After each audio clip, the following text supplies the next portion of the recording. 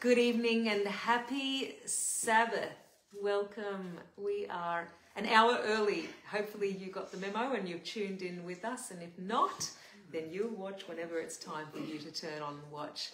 We're going to start with hymn number 439, How Far From Home. So if you want to look up that in the Adventist hymnal, 439, How Far From Home. How far from home my house has gone, I begged my steps, the watchman stayed, the long dark night is almost gone, the morning soon will break. Then weep no more, but see thy flight, with hope's bright star, thy guiding ray, till thou shalt reach the realms of light in everlasting day. I asked the warrior on the field, this was his soul-inspiring song, with courage bold the sword I wield, the battle is not long. Then weep no more, but well endure the conflict till thy work is done. For this we know the prize is sure, when victory is won. Isabella. I asked thy courtesy and son, sing with one voice to make reply. Time tasting signs are healing run, eternity is thine. All together? Then weep no more with warning tones, portentous signs are thickening round, the whole creation waiting grows to hear the trumpet sound. Not far from home, blessed Lord, the traveler's lonely heart to cheer, which oft a healing balm has brought, and dried the mourner's tear. Then weep no more, since we shall meet where weary footsteps never roam. Our triumphs past, our joys complete, safe in our Father's home. Amen. Amen. What a beautiful opening song. How far from home. Oh, it's been 180 years since the early Advent believers believed they were right on the brink of nearing home. Amazing, hey? But we still believe we're nearing home, because a day is as 1,000 years in the Lord's time, hey? Yeah, really, we're still near to home. Welcome and happy Sabbath, or happy almost Sabbath, from wherever you're watching. We are joining you from Currumbong in New South Wales, Australia, at Sunnyside Historic Home, and you're going to hear a little bit more about that in a moment. But first, I want to introduce to you everyone who's here in this room, and we will learn why we're coming to you from this home, from Dr. Lindsay a little later. So let's start with Dr. Allan Lindsay over here in the back. He's the only one with a different surname here tonight. Dr. Allan Lindsay, you may recognise his face from the Keepers of the Flame series many moons ago. And good to have you here, Dr. Lindsay. Good to be here, thanks. Yeah. I just rang him last week. I said, Dr. Lindsay, we're coming back. Are you able? And we're so grateful that he is in good health and willing to sing and speak this evening. Beside him is my mum and this kid's grandma, Marjorie Abel. Yeah, she and I flew down here this morning. So good for you to be here, Mum. Good to be here. Yeah. Next to her is my brother Allan. He's the closest to me in age in the family of 6 kids. Allan, Antonin, in the back. His dear wife, Lizzy. Hey. That's right. Now, we'll start with Isabella. She's the eldest in this family, Isabella. Elijah. They're a quiet bunch, aren't they? Abel. And over the back, the newest addition to this family, Kezia. Welcome. So, Papa Lindsay is our rente granddad. So good to have you with us and in this family tonight. We're going to ask Dr. Lindsay if he would pray and welcome God's presence for all of us, and then we'll sing some more. Let us bow our heads. Dear loving Father, we thank you so much for this opportunity to come together tonight. We thank you for this wonderful family, and we ask, dear Father, for your presence tonight. We have so much to sing about as we think of the seriousness of the times and the hope that we have that one day soon Jesus is going to come. So bless us all together tonight, and bless those who are listening, that they may join in with some of the wonderful songs that we shall sing together. And we ask this tonight in Jesus' precious name. Amen. Amen. Thank you. So, if you were tuned in time for that first song, you're going to probably get the hint. We're going to be singing some of the early Advent hymns. So these kids have learned a lot of these songs and are here to share them with you. So the next one is 441. I saw one weary, 441. And I also want to take this time to thank the Adventist Heritage Centre for the invitation to come back here to Sunnyside and do the Sabbath Singalong from here. So big thanks, David Jones and your team. We're going to invite one of the team on a little later as well. So, hymn 441, I saw one weary.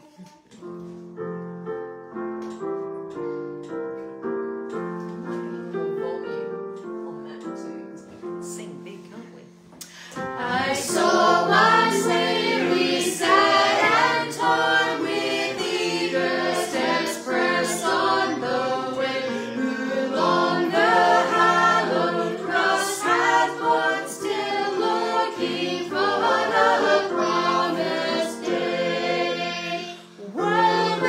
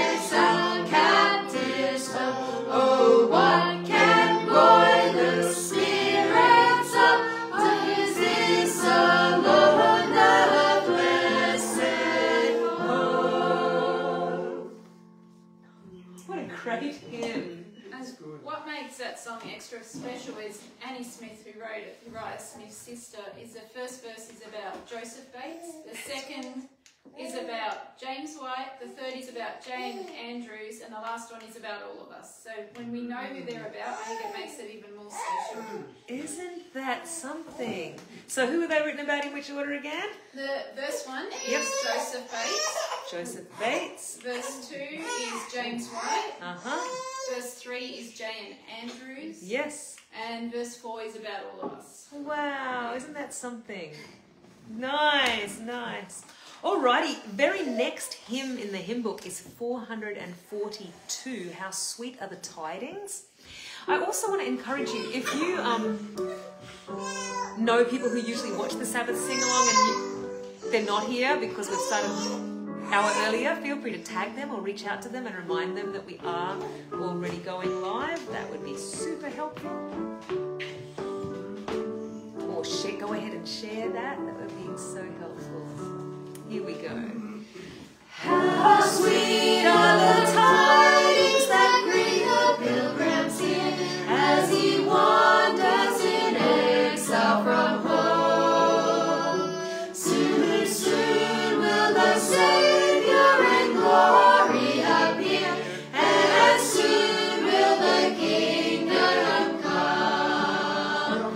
He's coming, coming, coming soon, I know, coming back to this earth again, and the weary pilgrims will to glory go when the Savior comes to reign.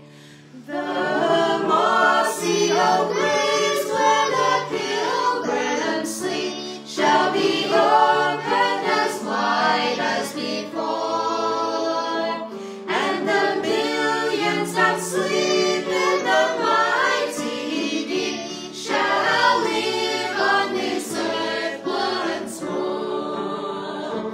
He's coming, coming, coming soon, I know, coming back to this earth again, and the weary pilgrims will to glory go when the Savior comes to reign. Isabella. Never weep that departed happy and home, sweet songs of redemption will sing. From the north, from the south, for the ransom shall come and worship that heavenly King. Amen. He's coming, coming, coming soon, I know, coming back to this earth again, and the weary pilgrims will to glory go when the Savior comes to reign. Our tenor just left. Hallelujah, amen, hallelujah again. Soon in faithful we all shall be there. Oh, be watchful, be hopeful, be joyful till then, and a crown of bright glory will wear. He's coming, coming, coming soon, I know, coming back to this earth again, and the weary pilgrims will to glory go when the Savior comes to reign. Oh, amen. Yeah, you're a valuable part, Allan. Don't walk away too far. Got to have that 3-part harmony. And what a blessing. Are you hearing the bass? Nice to have you singing with us that part. Lovely. Do you know Dr. Allan Lindsay used to sing in a choir here at Avondale College, it was then known as. These two sang in the same choir, our mum and Dr. Lindsay. We had a wander through Music Hall today. We saw a picture on the wall of your college choir in their college robes, and all their names were signed underneath, and Mum was like, oh, I didn't sign it. I said, well, we need to pull it apart, take the glass out and have you sign it now. But she found her signature and we found yours. But look what we also found up on the wall.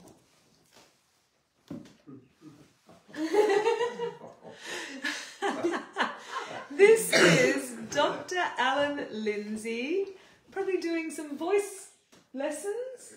Well, it could be. That's, who was it with? Jean Kilroy. Jean Kilroy, yes, that would be. I learned to sing well back there. Yes. Then from Mrs. Kilroy, that's true. Isn't that something, hey? There they are. Oh, let's get closer. There you go. Let's get a better look there. Oh, yeah, precious. So nice. That was borrowed with permission. Borrowed with permission. I didn't just steal it. Dr. Alita King was in the building at the time, and I said, may I take that to the Sabbath Singalong? So look, I would love for Dr. Lindsay to share with you right now just a little of the history of this week in the Adventist faith, the early Adventist believers, why we're in this home. And I'm not sure whether, if we're all quiet, whether his voice will carry, or if you say it's a little too soft, whether we just pull the screen right up to him. Dr. Lindsay, just say a few words of greeting and they'll tell me whether they can hear you clearly. Well, I feel it's a real privilege to be here tonight, and I hope the things that I'm about to share will give meaning to why we are so happy to be singing the great songs about the second coming of Jesus. Yeah, indeed. So just let me know, is that a little soft? If so, we're just going to move that camera forward and get it right up to him so you can hear him clearly. Can hear him, says Sparrow. Now, Sparrow, I need an older person to also let me know if they can hear him. Good? Oh, good. Thanks, Joanne. Lovely. Well, we're just going to sit as quietly as we can hear clearly. Thank you, Adele. Yes, Jenny. Okay, Dr. Lindsay, share with us to your heart's content. Thank you, Sandra. Well, there are very good reasons both for the timing of this talk tonight and also for the place that we're doing this filming in. And I hope I'll make that clear, because it's going to help you to understand what wonderful things have been happening as far as our history is concerned. To introduce our presentation tonight, I want to draw attention to some words from God. Someone is saying it's too soft, so I am just going to interrupt you and bring that closer to you, Dr. Lindsay. Right. If anyone says it's too soft, I hear you. 1 second. There we go. Let's try that. Good. First of all, I'd like to draw your attention to some very important principles that God outlined to his people, particularly in the Old Testament. Because he gave some words several times in the Old Testament that God's people, particularly parents and grandparents, were to never to stop telling about the past great deeds that God had done in their history. And he told them to remember the past for a very good reason. And I'm going to mention that reason tonight, just very soon when we look at a psalm. Among the commandments that God gives us is one that I love so much. In Psalm 78, Psalm 78 happens to be the second longest psalm of all the 150 psalms. And in that psalm, God says in the first few verses, tell you parents and grandparents to tell the great things that God has done in the past, so that you don't forget those things that God has done in the past. And in verse 7 of that same psalm, God gives the reason, because he wants the children and the grandchildren to set their hope anew in God. Keep that in mind, would you? Anew in God.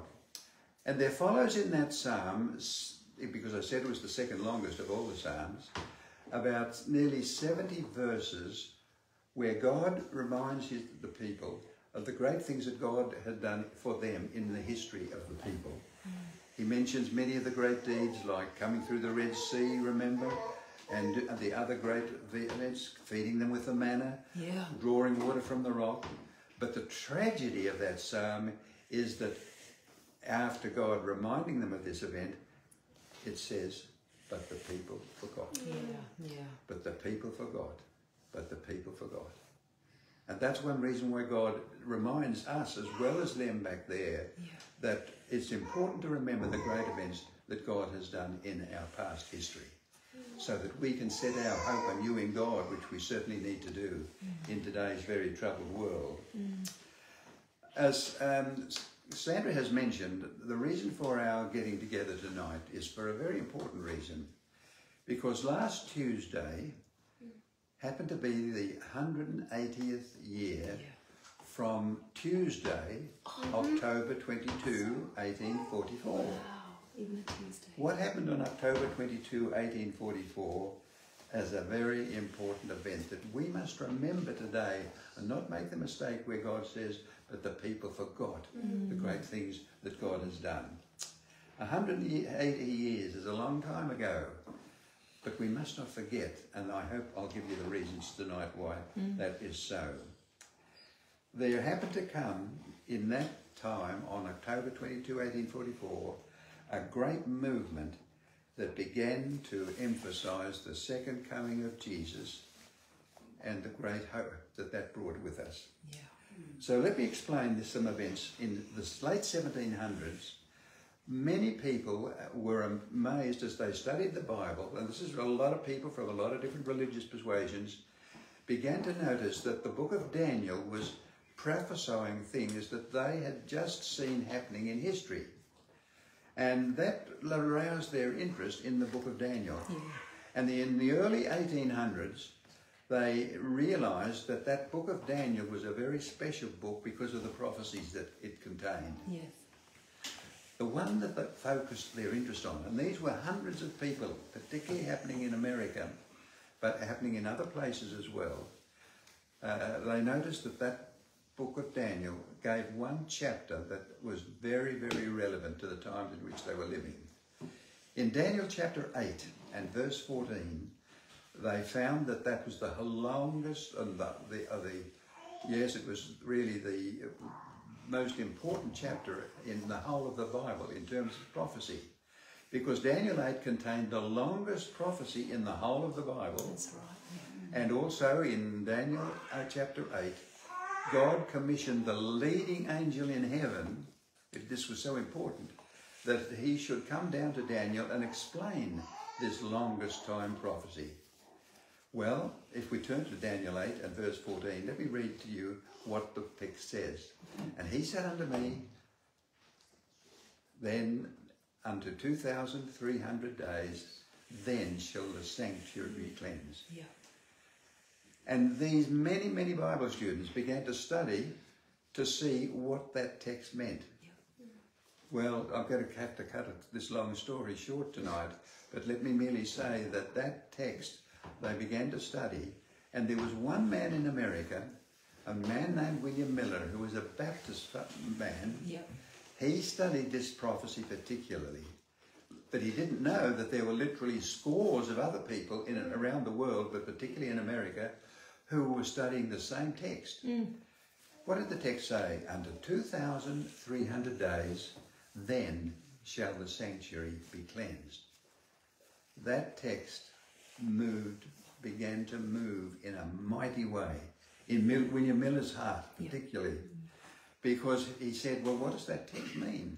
And in his study he said, well, unto 2,300 days, he knew that it was widely accepted by many Christians that when the Bible prophesied the future, days represented years. So it was a prophecy that concerned 2,300 years.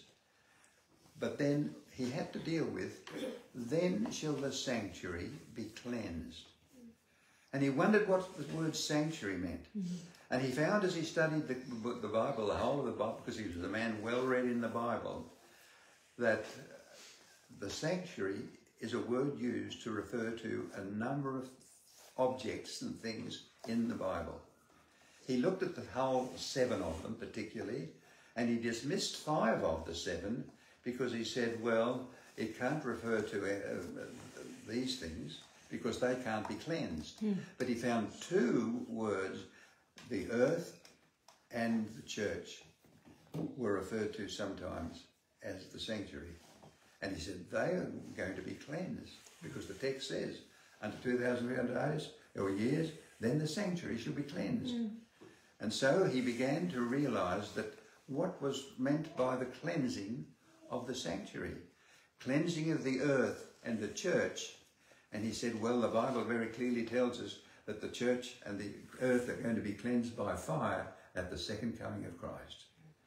And he drew the conclusion that after 2,300 years, then the church can expect the second coming of Jesus. That was a most exciting discovery.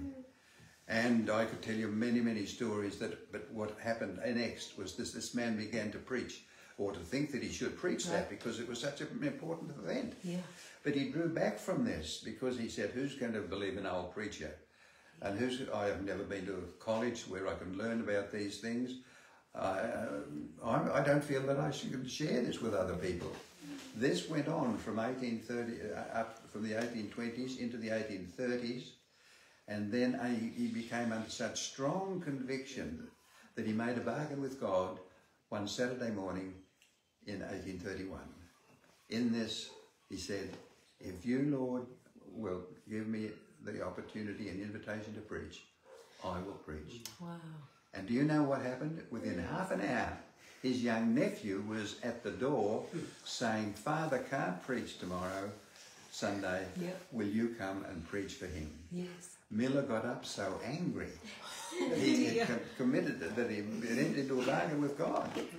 But he kept it after a prayer season when he agonised with God, and he accepted that invitation.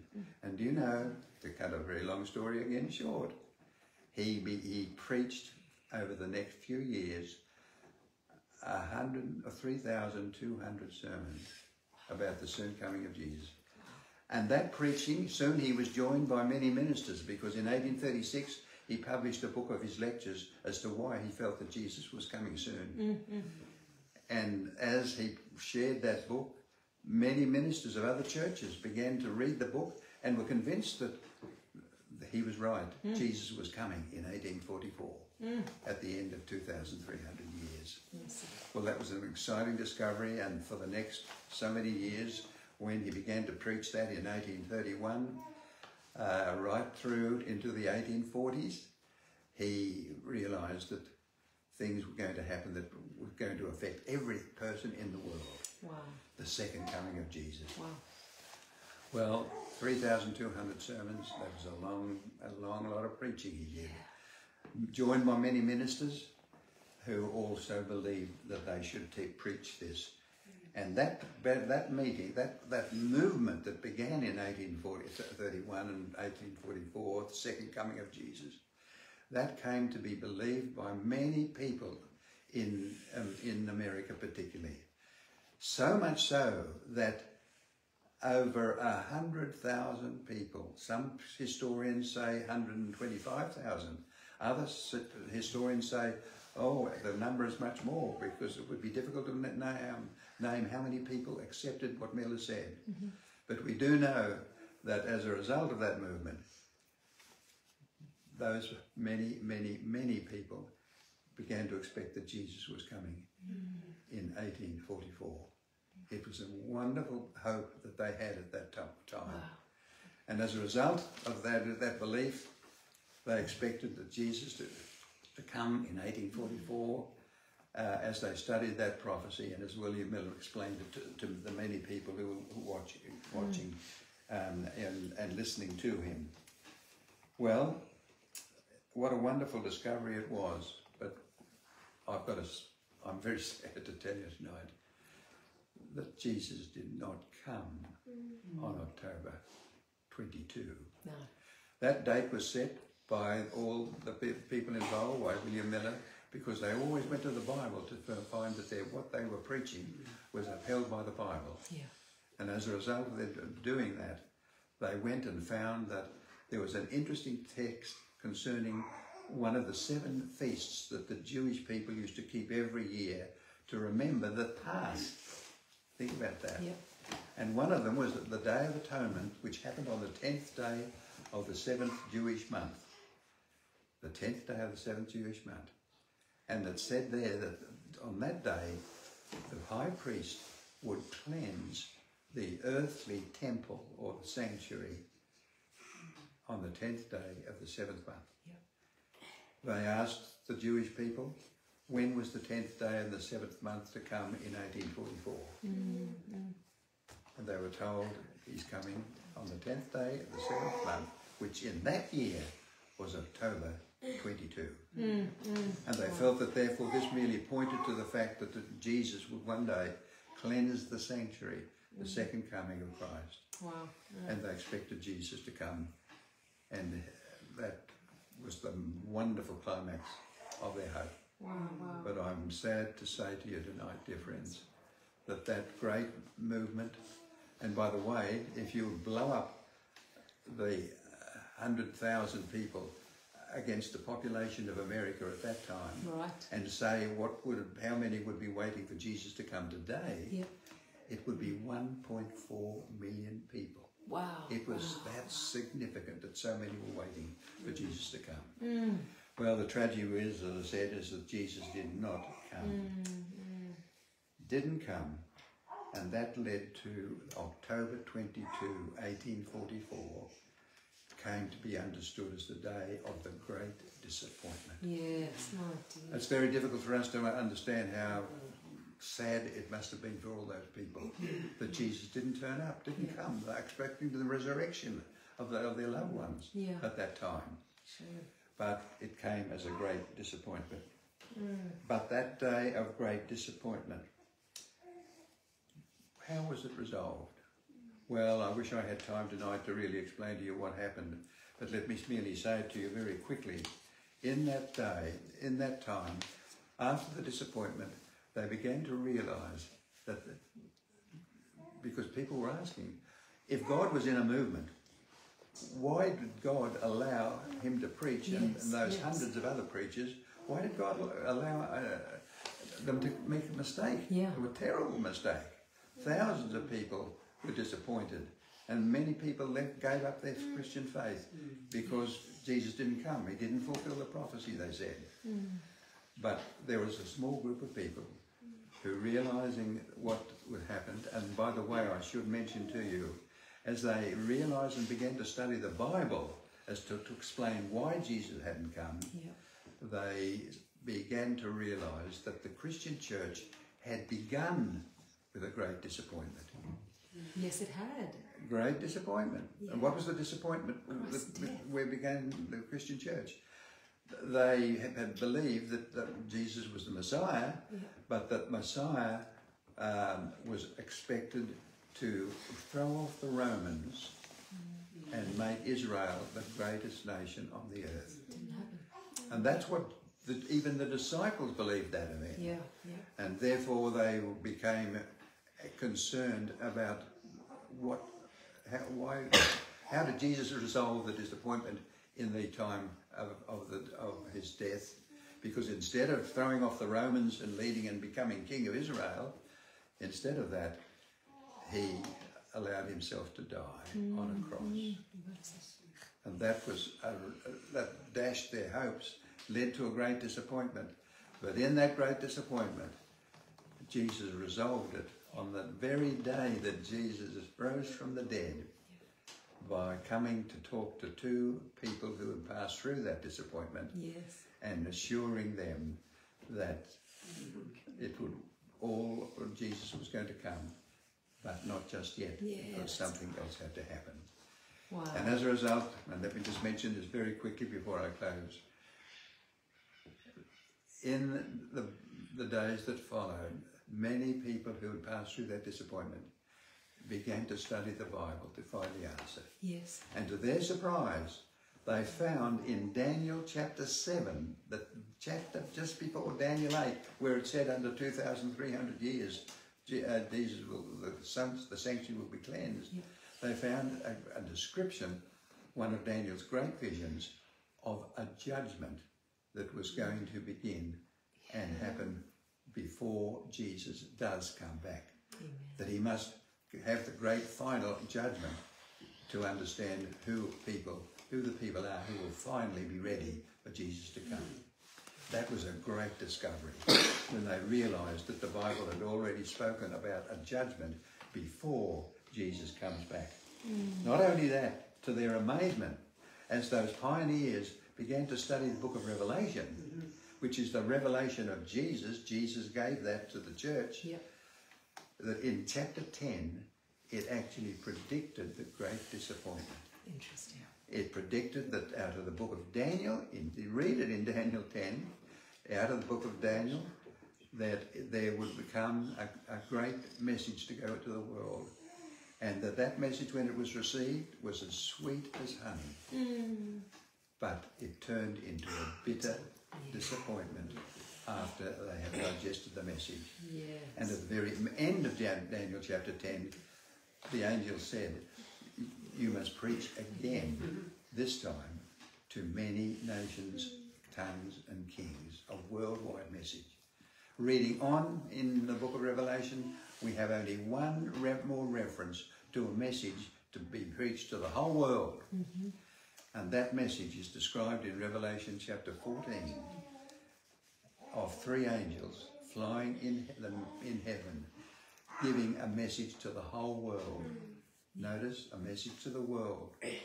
And when they realised that this was foretold, they began to study Revelation 14 and the 3 angels' messages. And what was the first one, the first part of this message? If you read it there in Revelation 14, verses 6 and 7, the first angel was to announce to the whole world the hour of God's judgment is come. Yeah. Not is coming, No. but is come. Yeah. What they realised was, as Daniel had foretold in Daniel chapter 7, what had happened on October 22, 1844, was not as they preached it, that it was the earth and the second coming of Jesus, but it was on that time that the judgment, final judgment of the world, began on October 22. That was a marvellous discovery. And that gave reason to their disappointment. Yep. And it gave them a hope that Jesus was still coming. Before that judgment must continue. But still, it led to this hope of the second coming, when the judgment had solved all the problems concerning the church and its message to the world. Amazing. Well, that was the timing. Yeah. And on October 22, last Tuesday, Wow.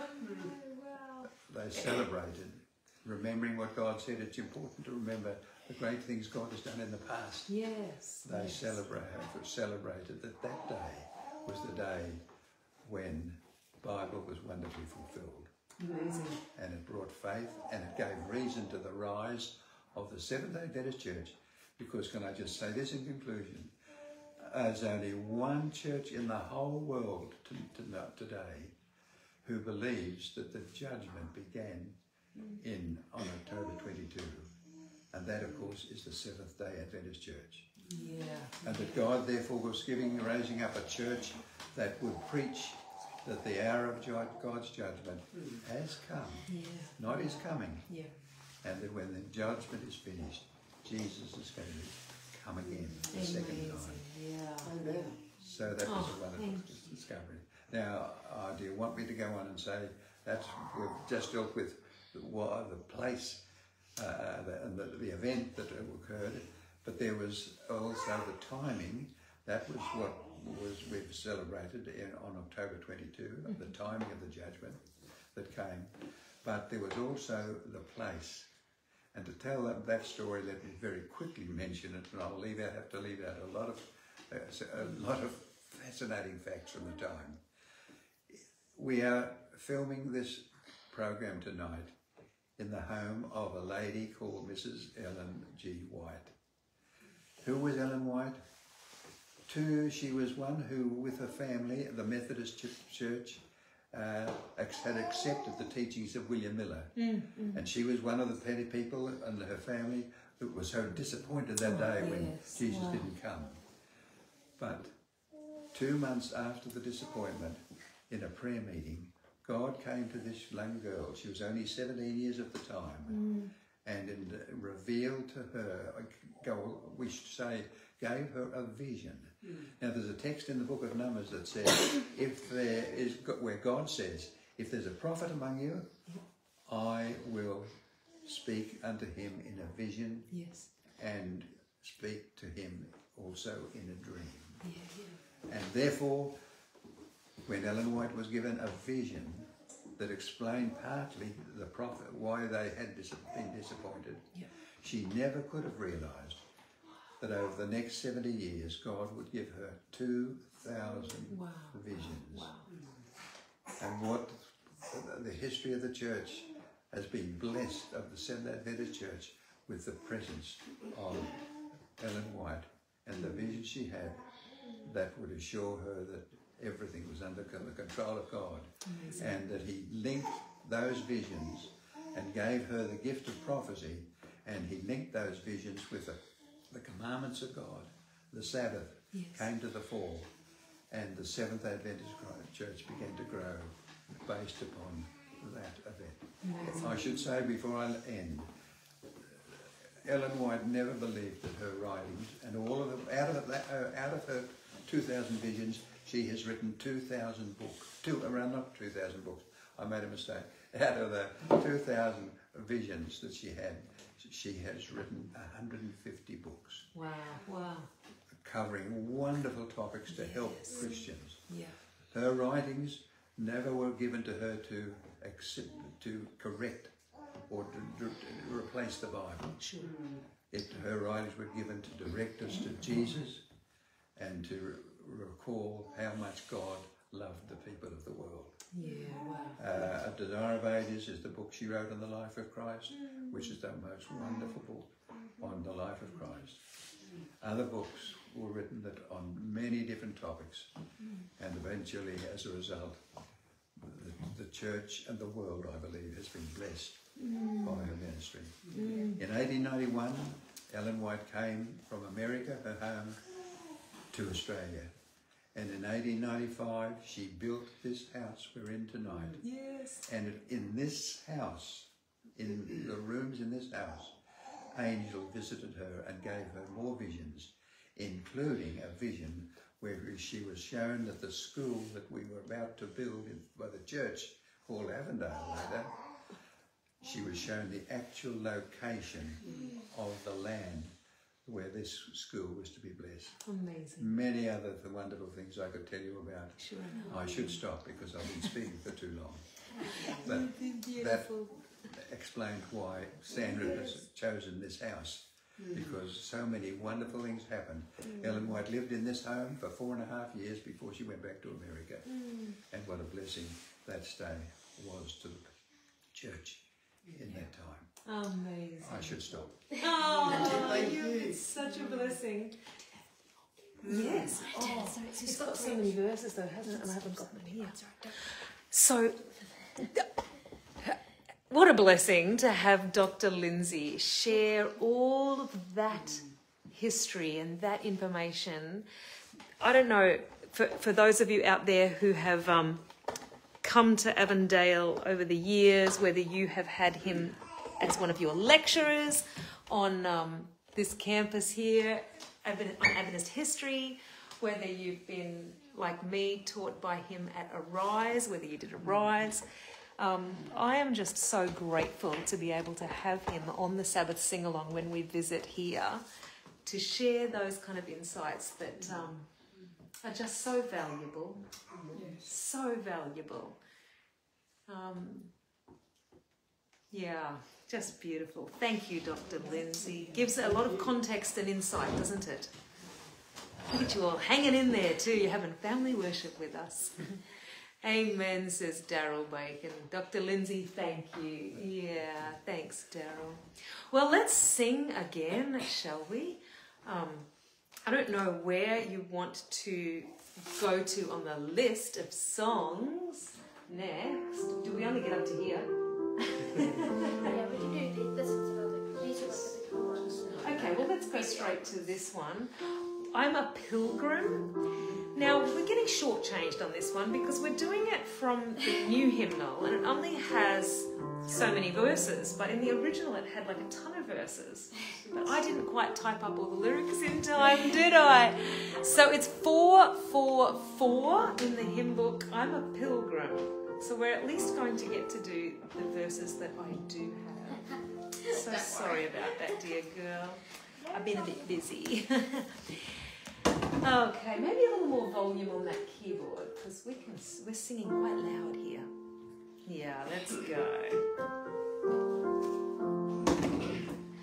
I'm a pilgrim and I'm a stranger. I can tarry, but at night. Do not detain me, for I am going to where the fountains are ever flowing. I'm a pilgrim and I'm a stranger. I can tarry, but at night. There's the glory is ever shining. Oh, my longing heart is there. Here in this country, so dark and dreary, I long have wandered, forlorn and weary. I'm a pilgrim and I'm a stranger. I can tarry, but at night. There's the city to which I journey. My Redeemer is its light. There is no sorrow, nor any sighing, nor any tears there, nor any dying. I'm a pilgrim and I'm a stranger. I can tarry, but at night. Amen. Hey, and thank you for sitting so quietly and faithfully and listening through all of that history. That's just beautiful. I love children who know how to sit still. It's quite lovely. It's just lovely. Well, so interesting though, isn't it? Hearing all of that. Yeah. Thank you, Dr. Lindsay. All righty. The next hymn on their list is 445, I'm But a Stranger Here. Now, I'm trying to work out if I know this hymn. I think I might be learning a new song right about now. 445, I'm But a Stranger Here. You might be learning with me, some of you. I'm but a stranger here. Heaven is my home. Earth is a desert tree. Heaven is my home.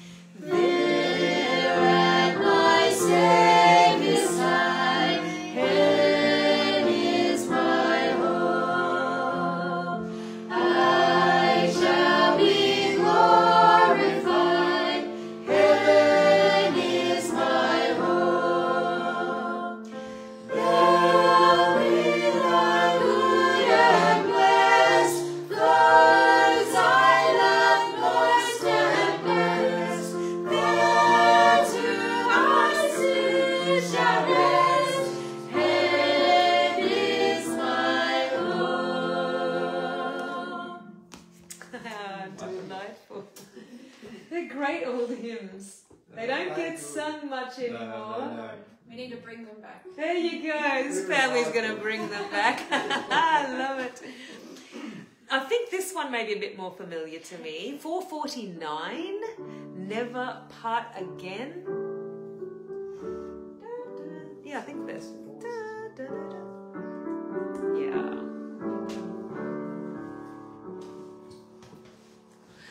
There. And the reason she's getting all the solos tonight is a number of people in the room said no solos for me. So Isabella gets nominated for the solos. And yes, someone commented, Bob just wants to join in. High soprano, that is. Very high soprano. Wow. Alrighty, we'll sing one more song. And then... Hey, hi Dr. Lindsay. I was at Avondale in 1980 and met Linnell, says Estelle White. Oh, Elaine White. Sorry, Elaine. And Elaine White knows your daughter. Is Linnell? Linnell, yes. Linnell Convent, that's right, yes. So Elaine knew her in 1980 here at Avondale. There you go. Wow. So, yeah, we'll sing one more song and then we'll be at the top of the hour where I'll invite Mum to share the next little bit in our family's history of coming into the church. So we've been sharing a little bit of that for the last few weeks. We're going to sing now 452, What Heavenly Music. So if you want to pull that up with me. I love this hymn. Again, another one that just never gets sung anymore, but... Oopsie daisy, here we go. Put our tenor back and our first soprano. What heavenly music steals over the sea, entrancing the senses like sweet melody. 'Tis the voice of the angels born soft on the air. For me they are singing their welcome I hear.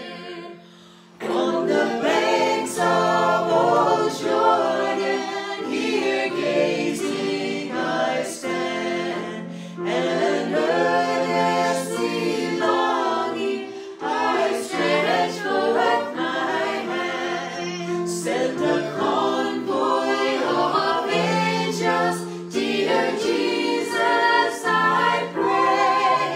Let me join that sweet music. Come take me away. The dawn of the waters and roughings the wave. If Jesus permit the wild surges, I'll pray for that heavenly music hath ravished me so. And I join in that chorus, I'll go, let me go. I can just imagine people back in the day singing these hymns in this home. These would have been the hymns that they were singing. Yeah, these are the good oldies, aren't they? Alrighty, I'm going to pull that camera closer again so you can hear my mother's softer speaking voice.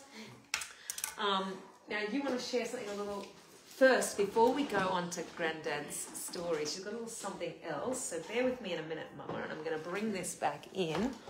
Oopsie daisy, coming through. Oh, it's a bit of a maze, Here we are. So you can let us know what you're sharing first, Mum. Yes. Oh, there goes our little whistle. Well, for those of you who have been listening over the last couple of weeks, you will have heard how literature evangelists called on first my grandfather and later my parents Sandra's parents, grandparents. Yeah, we get these mixed up. And it was from that beginning that our family became Seventh-day Adventists. But my grandfather, Sandra's great-grandfather, had lost his wife, and when a colporteur came to his house, they got into discussion, and he invited him to come back and stay for a week. And they had Bible studies and discussions, after which my grandfather subscribed to the Signs of the Times, and after he read them, he mailed them on to my father and mother. And then he visited them in Queensland, and this letter that he wrote to my parents is dated, well, he's in reply to a letter that was dated the 13th of August 1924. So it's just 100 years old. And my grandfather writes, in reply to your most welcome letter of 13/8/24, and for all the love and good wishes which quite delighted me, also for the good news which you could give me of you and yours. And then he talks about family matters.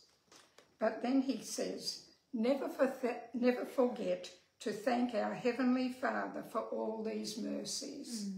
After talking about the farm and having your own milk and butter and cream and honey and fruit and eggs and vegetables. He said the cost of this is much lessened of the housekeeping. He said, teach the children. Jules is quite old enough now to learn about Jesus and his love. Show that he loved children and died to save all, and that all who believe on him and accept him as their Saviour shall never perish. He will hear our prayer and help us to be good. Above all, he will give us power to resist the devil, who is all the time tempting us and keeping us from being good and doing good. We must truly repent of the sins we have committed and ask forgiveness. Ask for power to resist temptation, and ask that we shall not be tempted above that we are able. Repent, believe, obey. Believe in all he has suffered for us, and that he will save us in the end. We must obey all God's commandments. Parents are responsible for their children, and no parents who truly love their children could neglect their spiritual education. If they do, their children will rise up against them in the judgment and curse them. My dear children, I do so earnestly pray for you all every day, and it gives me such pleasure when I think you are taking note of what I write and am so earnest about. For the time, T-I-M-E in capitals, may be ever so close. We do not know when, so we must try to live so that we are ready always. Remember, ask and ye shall receive. Seek and ye shall find. Knock and it shall be opened unto you. God takes no pleasure in the death of a sinner, but that he should turn from his wicked ways and live. For God so loved the world that he sent his dearly beloved Son to save the world, and all that believe should not perish, but have eternal life. You have not the strength in yourselves without you ask it in prayer, asking everything through Jesus. And then he finishes up. I have never forgotten you, dear Rex, not for a single day since you first went to Queensland. And God has watched over you all this time and given you all your happiness and has blessed you indeed. He wants you to acknowledge him always and give him thanks. I'm very thankful my prayers were answered, and if you pray, you will be given strength to resist temptation. You cannot resist the devil without. He is ever alert and knows any weakness and comes then. I'm so pleased to hear about the children and that Jules is so useful, and that dear Joy can also do many things to help, and that little Clive is coming on so nicely. Give them all my dearest love, and tell them that Grandfather never forgets them, and that you, dear Lucy, keep so well, and yet manage your arduous duties which are never ceasing. I shall love to see more photos when you have time to attend to them, as I remember everything about your cane farm and like to know and see what alterations have taken place since I left. Dearest love to you both and to the children from us all, your ever-loving father, Walter Barritt. Now, he was at this time still a Anglican, people's warden in the church. Yes. But he was obviously convinced about a number of things that he was encouraging my dad. Yeah. Yeah. Well, before we read your dad's section, let's sing another song and then we'll carry back into the other. So you heard her great-grandfather mention Joy and Jules. Joy Paxanos, for those of you in this part of the globe who know that name. That's my Auntie Joy, who I was named after, Sandra Joy. Joy Paxanos and Clive, Pastor Clive Barritt. You knew him well, didn't you? Yeah. You were named after Uncle Clive, Allan Clive, that's right. Yeah. And you are Linda Joy. I'm Sandra Joy, actually. She had too many children, she can't remember who we all are. It has been a long day. Let's sing We Speak of the Realms of the Blessed. Yeah, that's right. We're missing a couple of people, but we've still got 4-part harmony covered here. They'll come back. They'll come back. When they hear the music. This is 434 in the hymn book. We speak of the realms of the blessed, and countries so bright and so fair, and oft are its glories confessed, but what must it be to be there? We speak of its pathway of gold, its walls decked with jewels so rare, its wonders and pleasures untold, but what must it be to be there? We speak of its freedom from sin, from sorrow, temptation, and care, from trials without and within, but what must it be to be there? We speak of its Sabbath Singalong, of groves which the glorified way, of the church of the firstborn above, but what must it be to be there? Our morning is all at an end, when raised by the life-giving word, we see the new city descend, adorned as a bride for her Lord. The city so holy and clean, no sorrow can breathe in the air, no gloom of affliction of sin, no shadow of evil is there. Do thou its temptation and woe, for heaven my spirit prepare, and shortly I also shall go, and feel what it is to be there. Then over bright fields we shall roam, in glory celestial and fair, with saints and with angels at home, and Jesus himself will be there. Amen. Well, happy Sabbath in St. Vincent and the Grenadines. Happy Preparation Day, should I say. Okay, Mom, so we're up to this section. You can either go to there or you can just go through to there. Surprise us. We'll bring the camera close again. then we'll do some more singing, and then you're going to meet a young lady from here at the Adventist Heritage Centre. We're going to ask her a few questions and get to know her and about the work that they do. Sorry, just coming through. Oh. Okay. So last week you heard about the visit from W. Reed, who was a colporteur. Now, this man who's going to visit next to my family was named Hessel Freeman. And growing up, I wasn't mentioned in that letter because I hadn't been born. Right. I was a latecomer. Hessel Freeman's name was very well known to me as a tiny child. Some months later, on a rather hot day, just after Lucy had dismissed the children from school, they were homeschooled, and was busy with the housework, she had another caller. He was the manager of the AMP Society in Bundaberg and was selling insurance. I had some insurance, and with our finances in a precarious position, we were definitely not taking out any more. So Hessel Freeman did not get far with Lucy. However, he was persistent and asked to see the man of the house. "Oh, he's over there ploughing," she said, "but let me make you a hot drink before you go."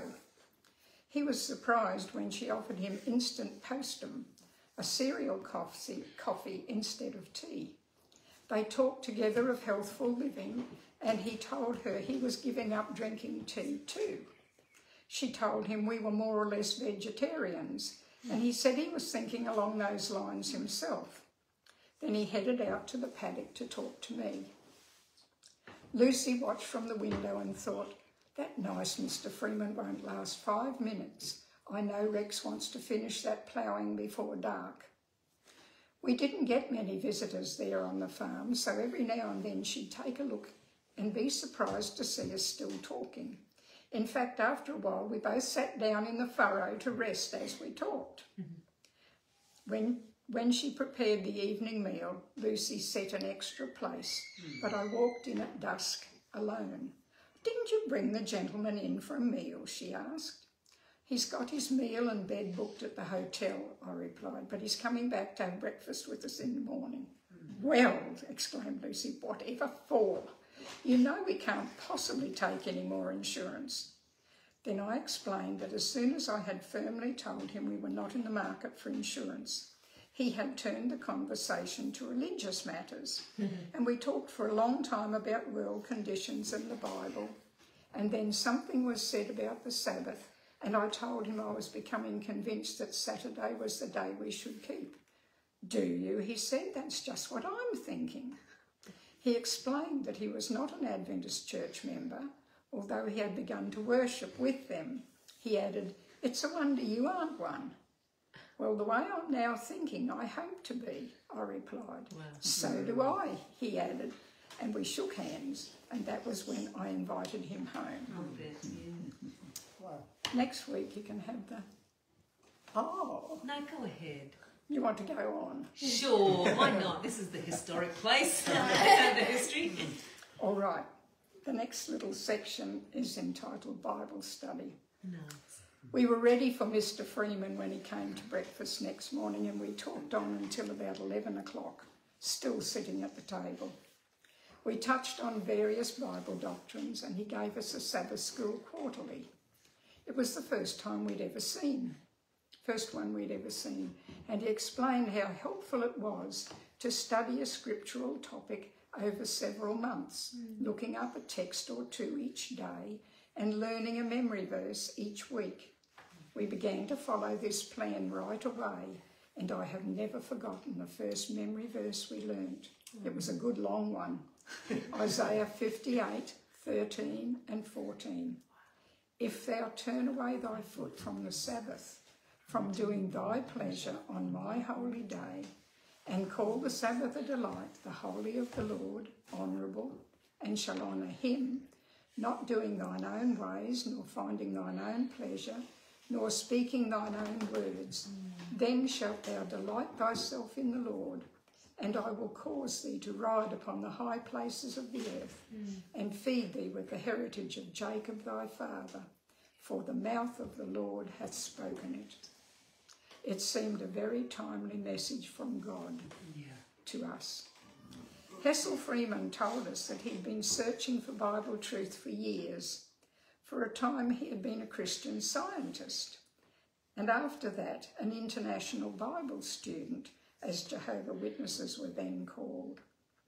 As AMP manager, he once had to fill a position from about 6 applicants and was impressed to choose one of them who looked honest and capable. This man, Mr. Miller, was a Seventh-day Adventist and brought many Bible truths to his boss. When our newly found friend returned to Bundaberg, he told the Millers about our family at Booyal, and this man's mother, or it may have been his mother-in-law who lived with them, began to send us the Australasian record. We found it an interesting little church paper telling of Adventist work throughout Australia and also of a widespread missionary work in the South Pacific Islands. After some time, we read in one of these records that a mission boat had been lost and funds were needed to replace it. Wow. We immediately sent a donation to the church headquarters address in Brisbane, and the good folk there were puzzled as to how we knew of this need and who we were and why and how. Wow. When they sent us a receipt, they asked if a pastor could call on us, and we were delighted. Pastor Stewart, unfortunately killed in an accident soon after, came and stayed the weekend with us. He was a great help to us, and we were very impressed by the fine type of man he was.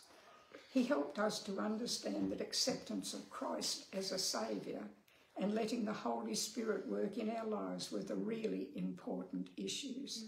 Sabbath keeping and other church doctrines only followed because we wanted to obey the Lord we loved and understand what he was telling us in his word. Pastor Stewart told us there were many tracts available on Bible topics, and we lost no time in securing supplies of these. As we read the tracts, we were impressed with their simplicity and clarity, and we checked what they taught with the Bible and were satisfied that it was truth. So although we had some contact with colporteurs and others, in a sense we read ourselves into God's truth soundly and foursquare, just as we find ourselves today. Oh, nice. Thank you, Mum.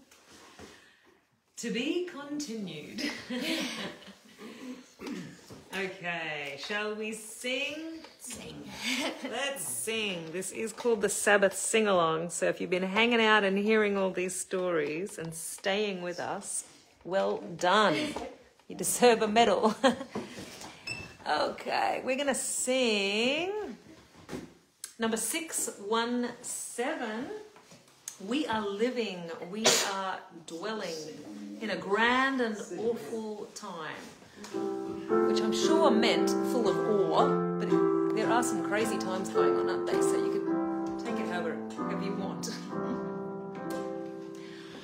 We are living, we are dwelling in a grand and awful time, in an age of endless telling, to be living is sublime. Hark, the waking up of nations, God and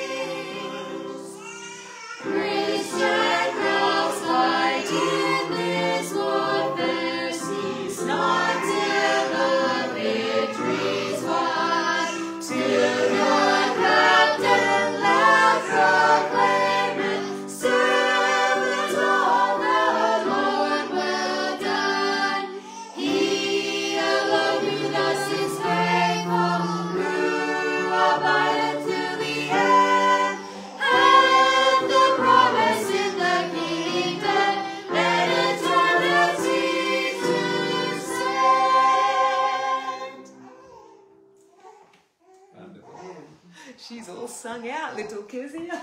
She's like, oh, that was a big song. That's beautiful. I haven't sung these songs in so many years, and we grew up singing these songs in our family worship. So this is just taking me back tonight in so many ways. Hey, now what about we get down to Jesus, I my cross have taken? Because I think this is one I need to learn. 325? 325, that's right. Mum doesn't use a hymn book. She uses her mind. Jesus, I my cross. Oh my, how does this go? Do you know this one, Dr. Lindsay? Yes. Oh, good. Very good. Yeah. Sung this many a time. Wow. Here we go. I don't know. Yeah, that's Okay, that's a good one for the sopranos. Kind. Jesus, I my cross have taken, all to live and follow thee. All kingdoms I have forsaken, where from hence my own shall be. Perish every fond ambition, all I sought or hoped on earth. Yet how rich is my condition, while I prove the Lord my own. Let the world despise and leave me. They have left my Savior too. Human hearts and looks deceive me. Thou art faithful, thou art true. Oh, 'tis not in grief to harm me, while thy love is left to me. Words were not in joy to charm me, if that love be hid from me.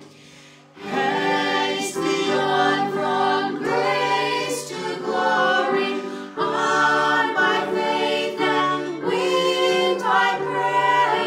Heaven's eternal days before thee, God's own hand shall guide me there.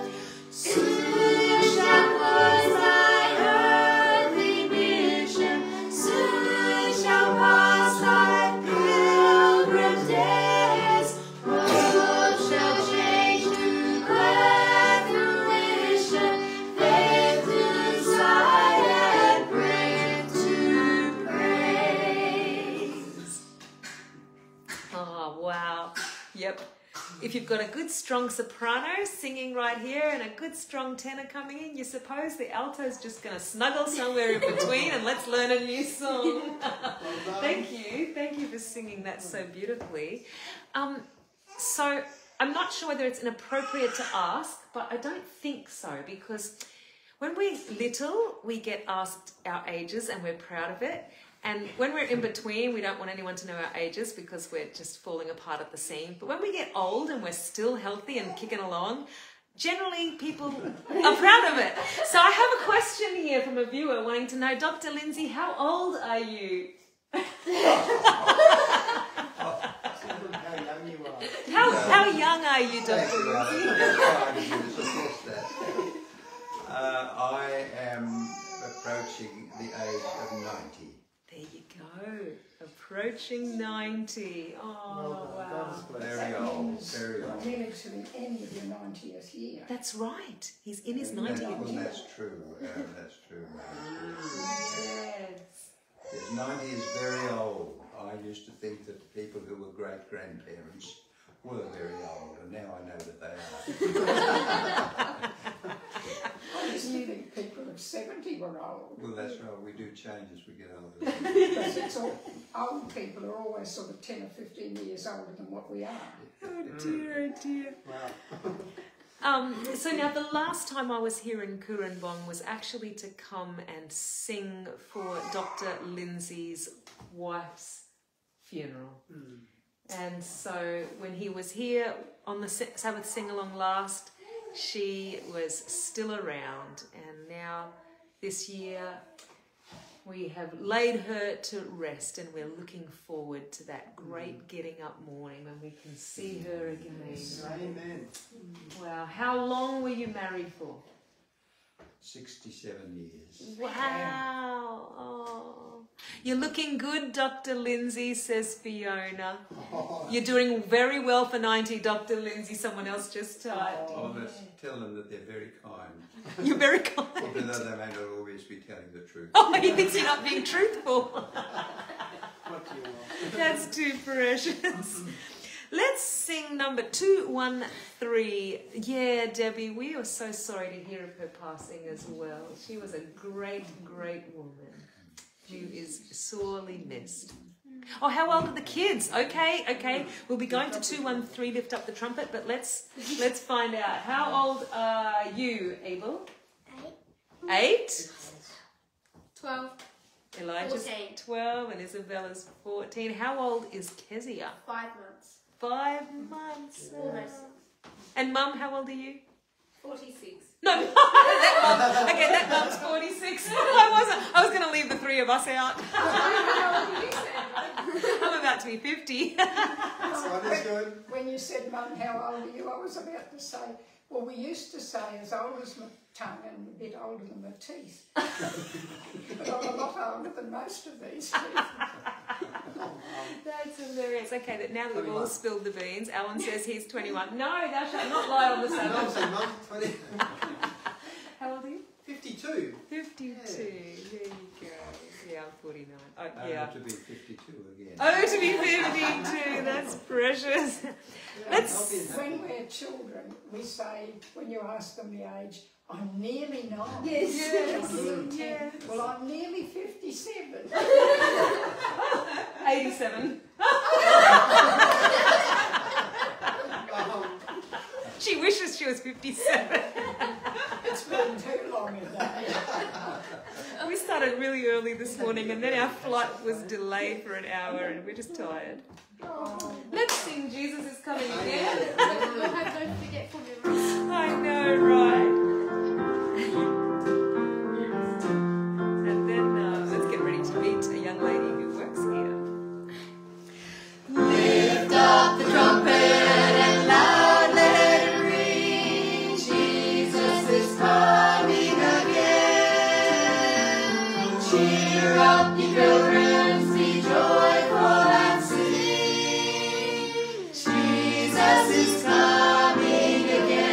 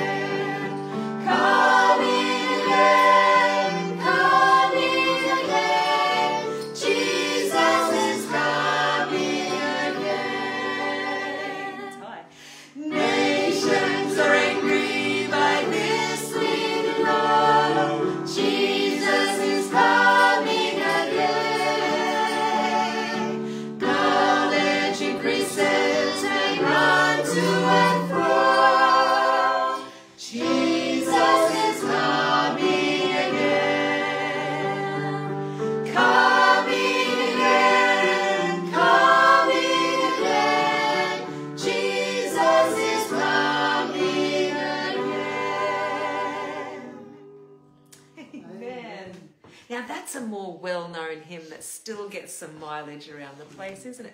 Did you know that one? Oh, well, you're having fun out here learning all these new hymns. Everything that comes around, fashions, all sorts of things just come right around. So Megan out here is learning a whole bunch of new songs tonight. Come on in, Megan. I might get scooch in on that seat over there. I'll get Megan to sit right in close. Come in, so we're able to sit. Yeah, I reckon so. Right up the front. Yes, we got to find out. That's right. We'll let her sneak past. Yeah. I'll sneak right up the front. Yes. Right on camera. I'm not nervous at all. Sit in front of everyone.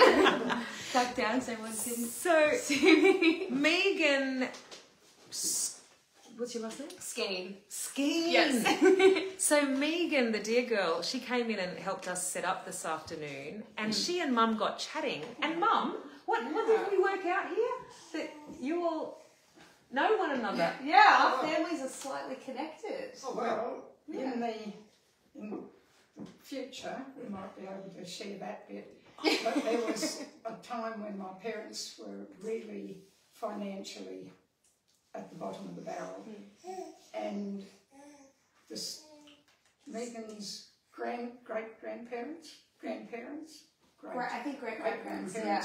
owned a plantation of pawpaws and bananas at Bockel in Queensland, which was up the hill from where they were staying, and for 2 weeks they provided fruit that was not fit for market but kept my family alive when they had no money at all.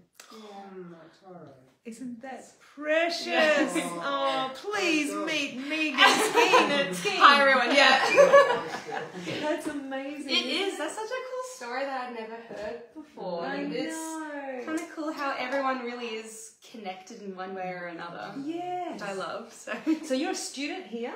At the University of Newcastle. Oh, excuse me, she's not I a know, I'm student. so sorry. I did go to Avondale University for a little bit. Yes. Then I've jumped ship. But I did Avondale School. Yeah. Oh, wow. So still kind of like that. I have a plot at Avondale Cemetery. Oh, she's ready. So She is ready. Gonna get in early? No. So you are volunteering or Working here at the Adventist Heritage Centre.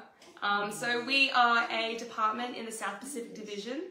And we look after all the archives and artefacts of the church, and we also look after the house that we are in currently, Sunnyside, which we've been hearing a lot about today by Allan and Lindsay, who is behind me. Yes, which is pretty cool. And I've been reading everyone's comments because I've been sitting on the side, listening all, reading the comments, and just everyone's been enjoying tonight. So thank you guys all for doing this and coming down. Thank you. And it's been good. So tell me, the Adventist Heritage Centre, can you share with our viewers what do you do on a given day, and what is the purpose of that it being in existence? Yeah, so I mean, I do a lot during the day. I mean, I'll get to that first, but essentially we are a department to preserve our Adventist history and to encourage others to engage with it and to educate others as well. Right, yep. So we do a lot. I mean, any given day it can change, but I do a lot of the processing and archiving of our archives and artifacts. Yeah. I do a lot of research. Yes. We get a lot of people who come in and want to know a lot about Ellen White or the early Adventist churches, and then I do tours here at Sunnyside. Oh, so this is a house that I'm in a lot. I know a lot about it. Yeah. I'm a little Ellen White expert now. Nice. Which is always a fun thing to say, especially when I mean, we've all said our ages, and I'm young too. I'm 23. There you go. If anyone was wondering. Right. And so it's nice. That's valuable, because I know that my age and older, who learned under Dr. Lindsay at Avondale, learning Adventist history and learning Ellen White's role in the church, we've grown up listening to that. And then when you think, when these people get older and are no longer teaching or pass away, who's going to carry this stuff on and keep this relevant and before us? And so valuable that people like you are getting involved and really making sure that we understand why we exist, what our purpose is, where we've come from, where we're going. That's beautiful. Oh, it's fun to learn so much about your history. Because October is Adventist Heritage Month. Yes. Dr. Lindsay was chatting about how past week on the 22nd, it was the date of the Great Disappointment. Yep. And we at the Adventist Heritage, we have a program called the Great Appointment. Yes. Which is what we celebrate every year, where we aim to just encourage everyone to learn more about their history. Yep. This year we focused on literature evangelism, Nice. which kind of fit into a bit of today's themes of being coal porters and Yes. all that. And then tomorrow, on the 26th, is Azure Australia's 40th anniversary as well, right. which you've also come down to sing at as well. Yes. So Two things, one weekend, just beautifully. Thank you everyone for timing that so well. So you're welcome to Avondale University Church, where we're leading music with the Azure Australia. Azure Australia, catch it at Avondale University or live streamed as well. So everyone who's watching, which is incredible that there's so many people online from all over the world. Yeah. Which is so cool. Welcome. Yeah, it's lovely. Amazing. So you've obviously taken a lot of people through this home, and Yeah. I'm wondering, even before we finish tonight, whether we should show you a little bit around the home, because the last 2 years that we've done the sing-along from here, people have said, aren't you just going to take the camera around and show? And we didn't. We'd hit finish and be like, bye. Yeah. But maybe this year at the end, we can just do a little walk around. Because a lot of people haven't been here. But I know the first year we ever had Sabbath Singalong here, we were in the parlour room. Yep. That was our first That's one. right. And then I think the second one, We were right here. we were here, now this one's here as well. Yeah. Which is a big room for everyone. Yeah, so we might do that. We'll still sing till 9 and do our normal closing prayer. And for those who just want to hang on and see a little more, then we can just do a quick little walk around. Not a massive tour, but just a quick little walk around so that you can see in the home. Yeah. Nice little sneak peek of the place. Lovely. Yeah. And now before we sing again, I just want to say I heard something about this being the second something in the world. Oh, yes. Thank you for reminding No me. worries. I think last month or the month before, we achieved something so incredible, and we just want to thank everyone involved, and God especially. Yes.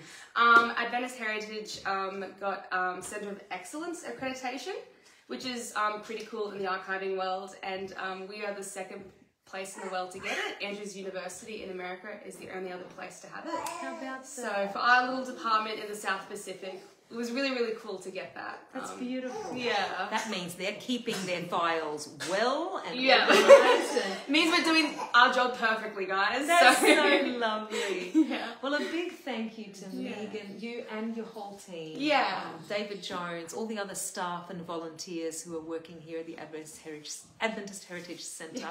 And thank you again for just inviting us, my family, Dr. Lindsay, to come and spend this evening here. Representing this ministry on the Sabbath Sing-alongs. So, oh yes, Debbie, Isabella will be able to answer that question. But first, thank you so much. Thank you for having me. Thank you guys for being here. Oh Thank no, you it's so not much. Isabella. It's Megan that's going to answer the question. Actually, what's the question? The question was, did Ellen have a favourite hymn? Yes, she did have a favourite hymn, and that's something I do know. Her favourite hymn was Jesus, Lover of My Soul. Isn't that something? So it's yeah. not on our list, but we know that Mum knows that. So how about we have an instrumental version of it? Do you reckon you could just do that for a minute, Mum? There are two. Oh, we don't know which tune was her favourite. Yeah, that's something I'm not too sure about, but Let's have a listen.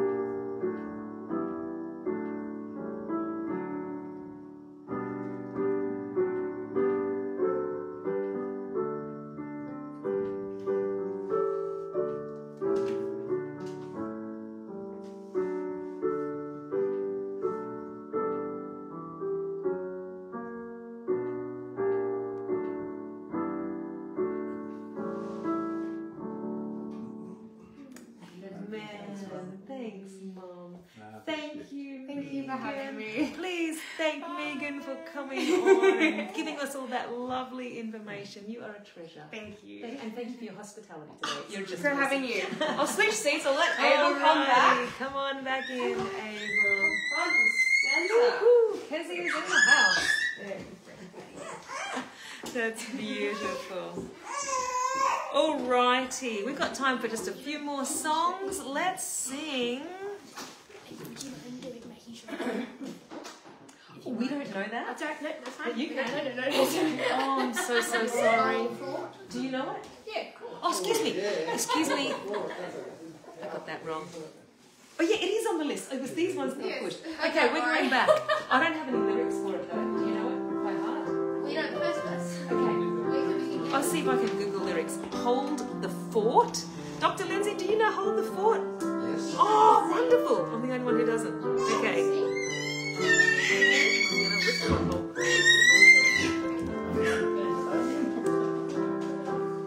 Is this it? Ho, my comrades. Yeah. Ho, my comrades. There's some great words in the Old English, aren't there? Here we go. Oh dear, how do we do this? Okay. Oh, my comrades, see the signal waving in the sky. Reinforcements now appearing, victory is nigh. Hold the fort, for I am coming, Jesus, signal still. Wave the answer back to heaven, by thy grace we will. See the mighty host advancing, Satan leading on. Mighty ones around us moving, courage almost gone. Hold the fort, for I am coming, Jesus, signal still. Wave the answer back to heaven, by thy grace I will. See the glorious banner waving, hear the trumpet blow. In our leader's name we triumph over every foe. Hold the fort, for I am coming, Jesus, signal still. Wave the answer back to heaven, by thy grace we will.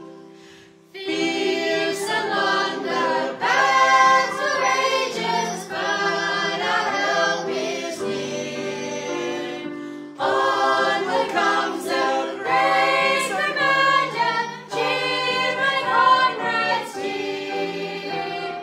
Hold the fort, for I am coming, Jesus, signal still. Wave the answer back to heaven, by thy grace we will. Oh, I can see why you wanted that one. Oh, that's powerful. That's a good punchy song. Isn't that beautiful? Wave the answer back to heaven. By thy grace we will. We'll hold the fort. That is beautiful. I don't think I've ever heard that song in my life, but there's something about the good old hymns. They're pretty easy to catch on to, aren't they? That's great. Okay, so we've got The Judgment Has Set. Over Yonder. We didn't have any lyrics for that one. And the Glory Song. Do you reckon we can fit them all in? Oh, I've only got 10 minutes. Okay, which two would you like? Judgment Has Set. That's a good one. The Judgment Has Set and the Glory Song? Judgment Set would be very fitting since it's about Let's do October it. 22. Of course, of course. If you were here when Dr. Lindsay was explaining the reason of the 1844 date, The Judgment Has Set is hymn 416. Let's definitely do this one.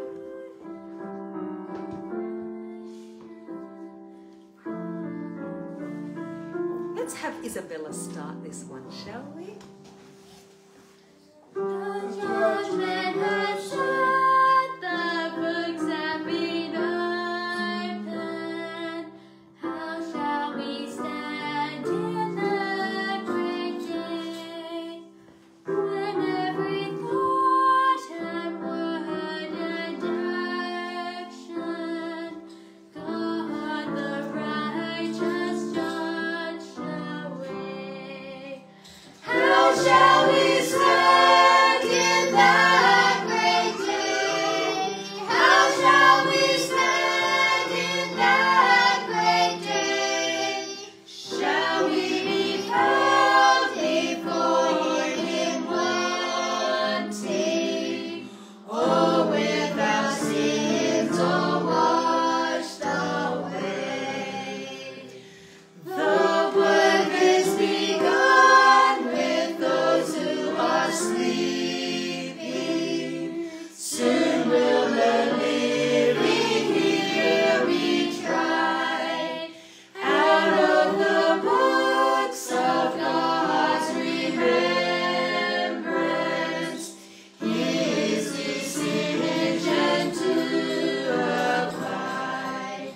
How shall we stand in that great day? How shall we stand in that great day?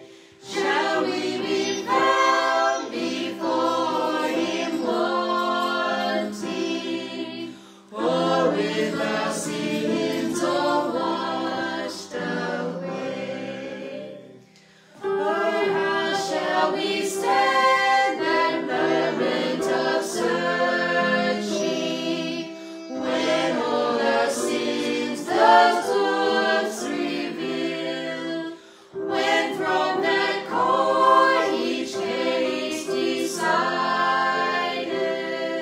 shall be granted no appeal? How shall we stand in that great day? How shall we stand in that great day? Shall we be found before Him wanting, or with our sins all washed away? How shall we stand? It's because Jesus, hey, it's because Jesus is there pleading on our behalf. Is my blood good enough? Is my blood good enough for Abel? Is my blood good enough for Allan?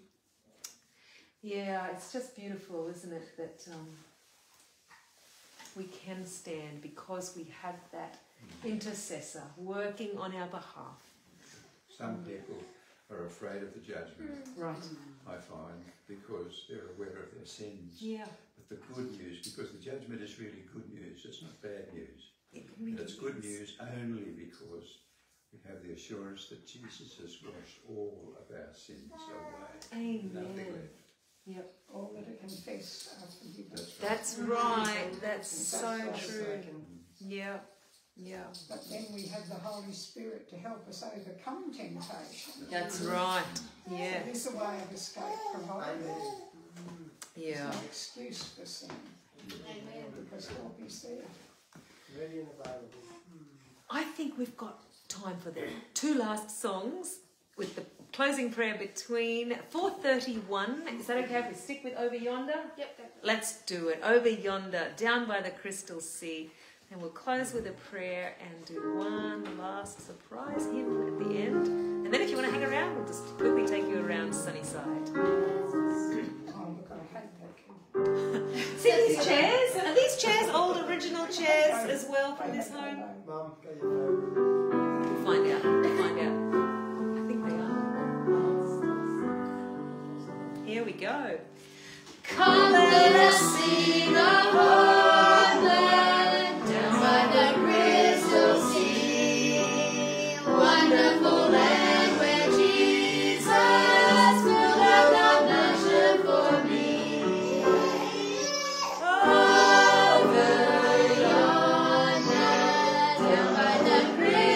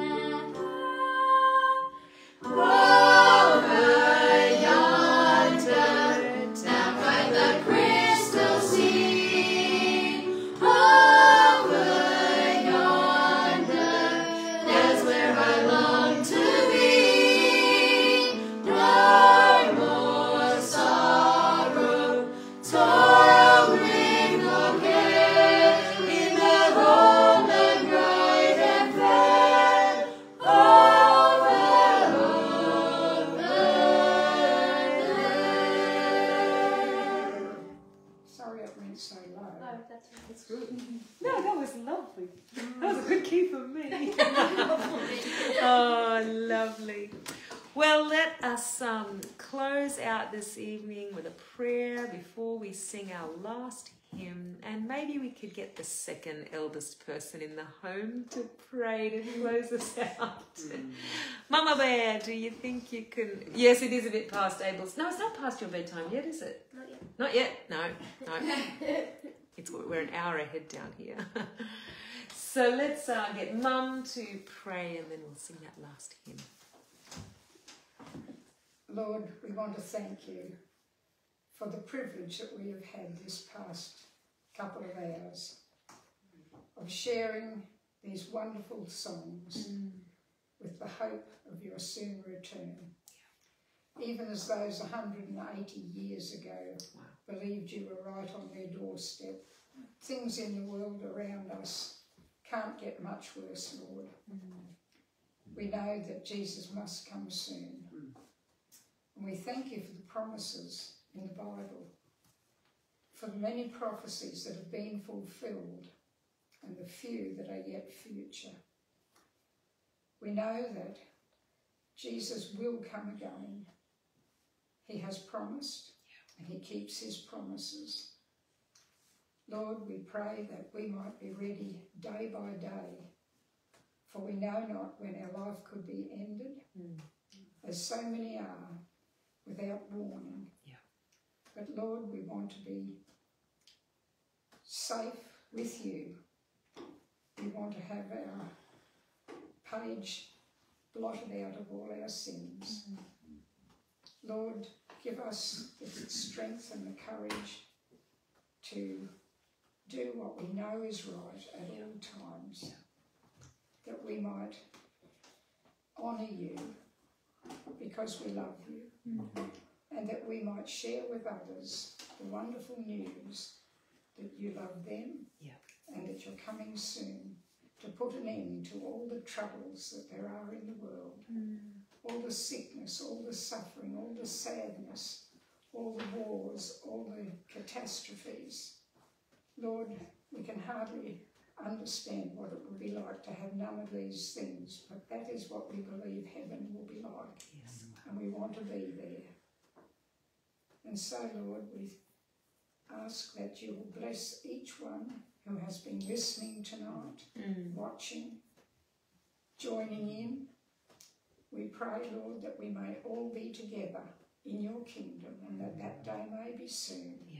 And this I ask in the wonderful name of Jesus, our Saviour. Amen. Amen. Amen. Oh, this has been so special. Have you folk been here in this home before? Yes. Okay, all righty. No worries. So we're going to sing one last song and then we're going to ask Megan to take us on a little tour. And if all of you want to go on the tour, we can video all of you as you go around and learn. So, or if you need to pack up and go home, I understand. But we'll take you on a little tour. We're going to sing the last song. Our tenor just left. He thinks it's over. But, hey, Andrew. Happy Sabbath, buddy. We're going to sing 425, the Glory Song. 435, the Glory Song. To finish up. Andrew, good to see you. When all my journeys and trials are on, and I am safe on that beautiful shore, just to be near that land, Lord, I adore, will through the ages be glory for me. Oh, there will be glory.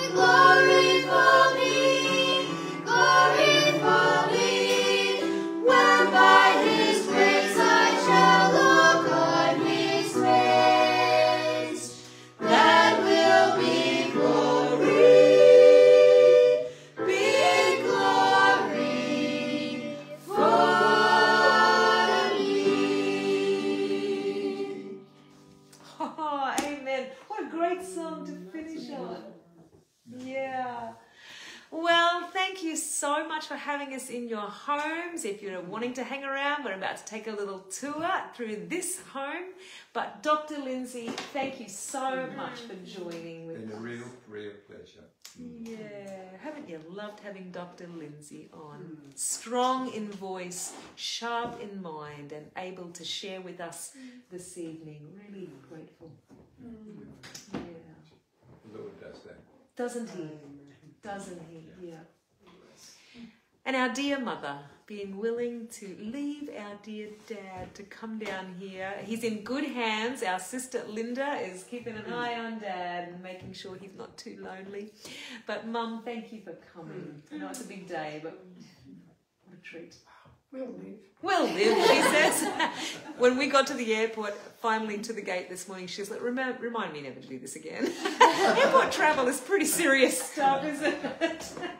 But ever since the first Sabbath Singalong here, I had this in mind. I was like, I'd love to get Mum, because she knows all the old early Advent hymns, and I'd love to get this family to come. So it's happened. Thank you, Allan, Lizzy. Oh, Our pleasure. Yeah, Isabella, Elijah, Abel, and Kezia, and her high notes. She's asleep now. She gave it her all and she's gone. Oh, bless her. Thank you so much for coming. Our pleasure. Yeah. They drove all the way down here. That's why he was looking a little tired, because they just arrived in time. Megan, thank you for having us. Oh, you're welcome. It's great. Are you ready to go on a tour with Megan? Let's do this. So I know David's willing to take you right now if you would like to go home, and but we're just going to do a little run around. So if you wanted to wait while that happens, you're welcome too. So you just organise whatever you like. I'm going to unplug this, and we're going to take a little journey. Okay. So you tell us where you'd like to start, and just show us right through. Right, I guess we'll go a very little tour. Okay. Oh, does everyone want to go? Oh, yes, okay. Then wave goodbye. That's true. We normally do that, don't we? There you go. Look happy.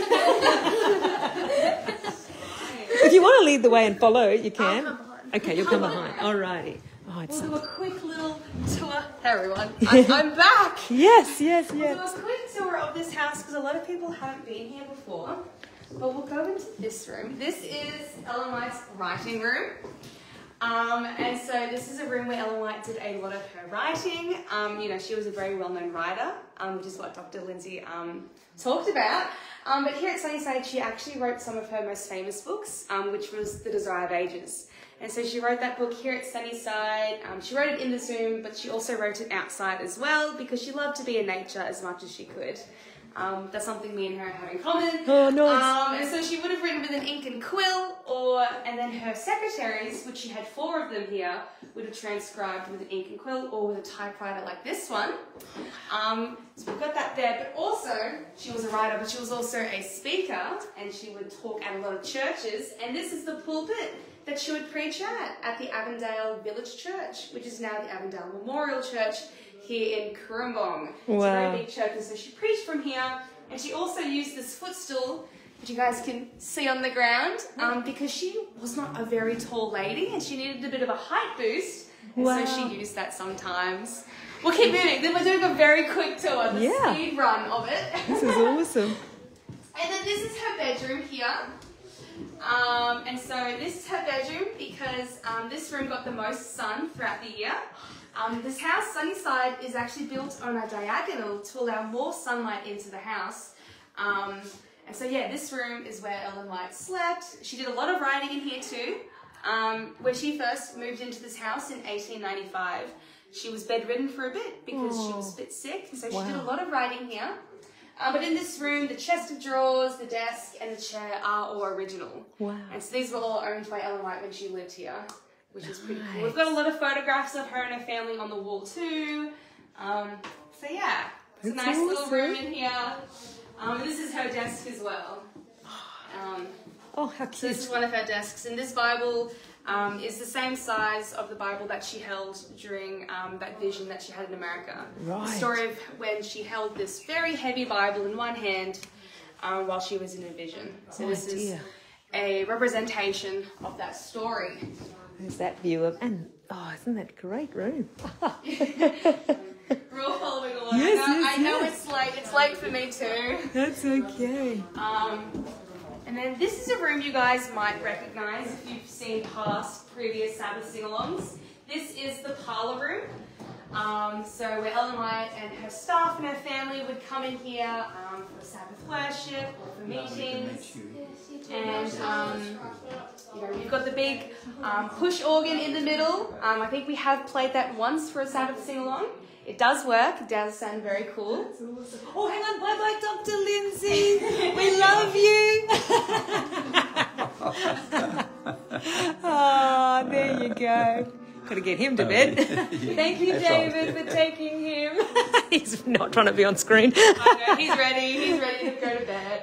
So this is the parlour, and then we move into this room. Look at that big. Which, Wow. showing Wow. everything. Yeah. We're doing such a quick tour. This is but awesome. I mean, there is a few tours you can watch online if you Sure. want to just type in Sunnyside tour. A lot of people have filmed themselves going through the house. Yes. But this is the patient/guest bedroom. Because when Ellen White came to Australia from America, she brought with her one of her nurses. Oh, wow. And during the 1890s, Kurrumbong was a very poor town. Australia was going through its own depression, and so the people in this town lacked access to healthcare. And so Ellen White would send her nurse out to people in the community. And if they were too sick to be treated at home, they'd be brought back here. Wow. So this became sort of a makeshift hospital. And the very first person to be ever brought back here to Sunnyside was a little 8-year-old boy who had fallen into a pit of glass, cut his foot really badly, and Ellen White brought the boy here, and the nurse attended to him. He got better, and they sent him back to his family. Wow. And the family wanted to give Ellen White money, saying, you know, you've looked after our boy, you've fed him, clothed him, healed him, take whatever money we could find. But Ellen White refused, saying, you know, Jesus never asked for any money, so why should I do the same? Oh, And which I think is a very beautiful story. Yeah. Very shortened story. There's a lot to it, which you can find online or through certain books, but I think it's a beautiful story. Oh, indeed. Oh, that picture of Jesus. Yeah, it's a very lovely picture. Wow. It's This lovely. old original. Oh, kind yeah, of this stuff. one's original as well. So this is an original washstand, so owned by Ellen White as well. So yeah, we've got a lot of pieces. You've got upstairs as well, which we won't take you up. Right, but there you go. But upstairs had 4 bedrooms. And yeah, we're back to the dining room. We've got Marjorie on the keyboard. And then through there we had the kitchen and the common room. Now we moved this totally out of the This way. is usually in the middle. This is the dining table and chairs, which are also original. Yep. That we used here at Sunnyside and then later at the Aberdale Health Retreat here in Kurrumbong. So yeah, it said that Ellen White never had less than 10 people eating at her table. She was all about hospitality, you know. That's beautiful. She just, you know. Wow. Look at this. Nice. So nice. And then through. Then you come, you could probably scooch in through here. You open up this massive room. And then this is the kitchen or a common room, and we've got a few original pieces here. This chair and this fainting couch is also original. Okay. So yeah, it's pretty cool. That's Sunnyside in a nutshell. Well, look at here. What you got there, Abel? Eggs. Yes, Ellen White had chickens here at Sunnyside. So Sunnyside was originally a 40-acre property. And they had chickens, they had cows, they had horses, they had a 500 fruit tree orchard, they had a veggie garden. It was, you know, a little hobby farm because people back then tried to live off the land as much as they could. Right. And Ellen White, with all the food that they had left over, they'd give them out to people in the community. Oh, beautiful. So yeah, when Ellen White moved back to America in 1900, the people of Kurrumbong were very sad to see her go. I'll bet. Yeah. I'll bet. Oh, wow. Oh, my dear. How about this? Yeah. Nice little Sunnyside. You have been at Sunnyside. And this is us, did you say? Yay! Wow, so we just took over that room and I've got to show you something because I'm a little bit excited about this. This is totally not relevant to anything much except for me. Hello. I just love this glass. I don't know if you can see it. This glass here. Oh my dear, that is the most sought after glass in the world. And it's in Ellen White's home. Flannel flower. Oh, I get so much calls at my job for that kind of glass. Found it here in Ellen White's home. It's beautiful.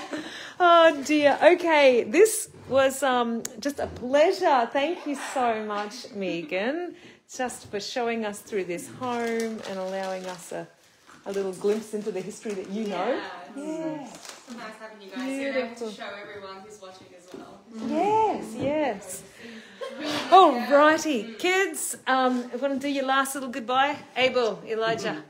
Where do we go? There we go. It's been a pleasure. Thanks for hanging in there with us. There you go, Mama. I don't want to leave this beautiful keyboard. Big thank you to Alita King for loaning Mum. Mum does not enjoy playing keyboards at all. But this has been a pleasure. This is It's a beautiful keyboard, and it's been a pleasure and a privilege to be able to play it tonight. Wow, that's awesome. Love you all. Don't know where to look. There's the camera. That's the camera over there. Bye. Alrighty. Night, night. Have a happy Sabbath.